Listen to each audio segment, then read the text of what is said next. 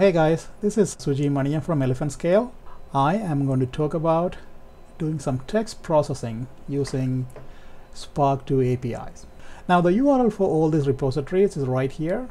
It's github.com elephant scale learning Spark. Pretty straightforward, and if you go to the repository you will see links to a bunch of our tutorials. Today I'm going to focus on processing unstructured data, meaning text files. So I click on the link. I come here.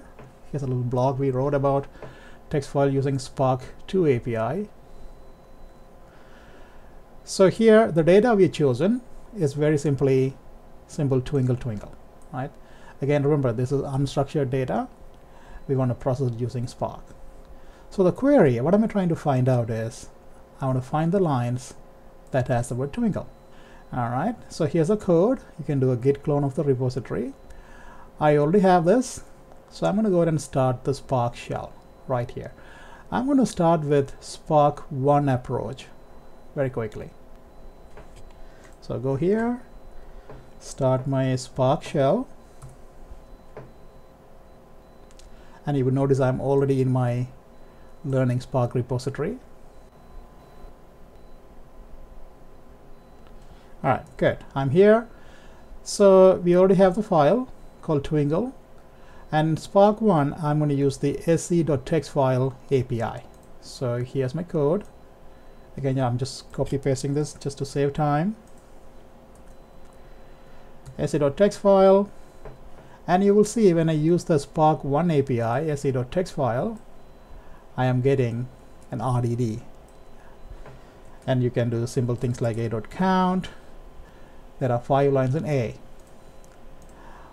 Now, how do we find the lines that has the word twinkle? Very simple. We are doing a filter.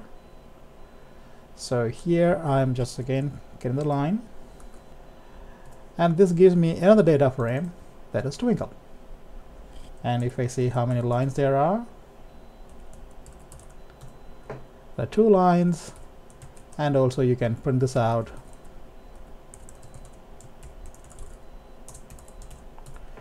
There we go, right? So here I'm just collecting the data and putting them line by line, and we get our twinkle data set. So this is using Spark 1 API. Now I'm going to show you how to do Spark 2. So with Spark 2 there are 2 approaches. Let me show you the first one. So here I'm going to use a Spark read.textfile API, not the sc.textfile, but Spark read text file. Right, and this is going to give me a data set.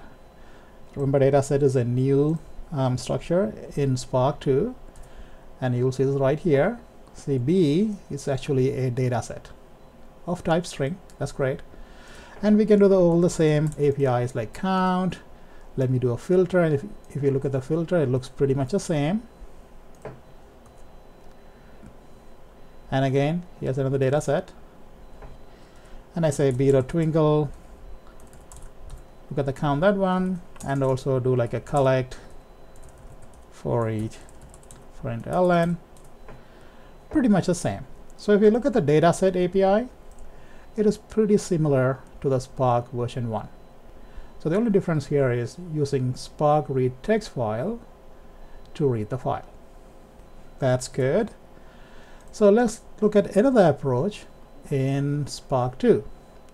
So here I'm going to use spark.read.text, not text file, mind you, text, and this is going to give me a data frame to work with. So let's try this. So here's my reading the file, and you will see the type I get is a data frame. And again, if you compare this to previously where I used Spark read.text file, I got a data set. Again, subtle difference in the API. With the data frame, I have a schema. So you can say print schema, and here I see a schema.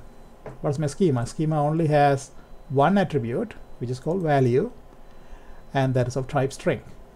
And this is pretty typical when you're reading text file using data frames. You end up getting one attribute, which is value of type string. So now that we have a data frame, we can do some things like we can do show, right?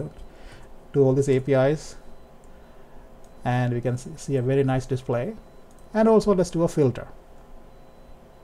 So here's my filter, and if you look at the filter, it's very much like SQL. So here, let me explain.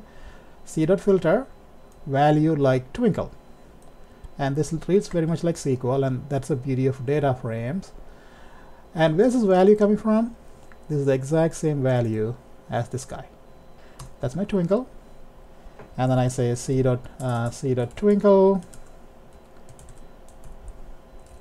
so false. So now we get the results of twinkle twinkle little star. Pretty cool, huh? So what the summary is, I've shown you 3 methods of doing text files in Spark.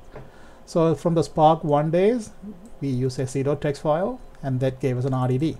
Starting with Spark 2, you can still use Spark context and still get the RDD, but I recommend you can start using the newer API where Spark read.text file or Spark read.text. Now what's the difference? The text file gives me a data set, and the text gives me a data frame, and both of them have their own advantages. Hope you enjoyed the tutorial. Thank you very much.